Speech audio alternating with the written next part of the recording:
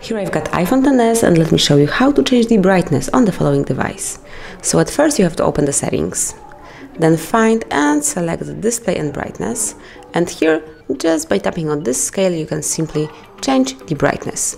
You can also select the true tone or you can switch it off, and now as you can see it is way cooler. So if you would like to have some cooler colors you can just simply tap on this icon.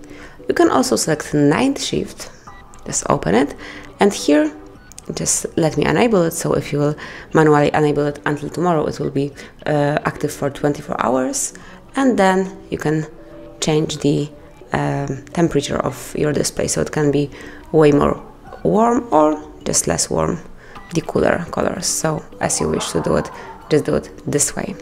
And let me switch it off, let's go back and select this kind of brightness, and maybe we'll switch off the true tone. This is how I prefer to have my iPhone like. So now you can change it whenever you want to. Enjoy your display, and thank you for watching. Please subscribe our channel and leave the thumbs up.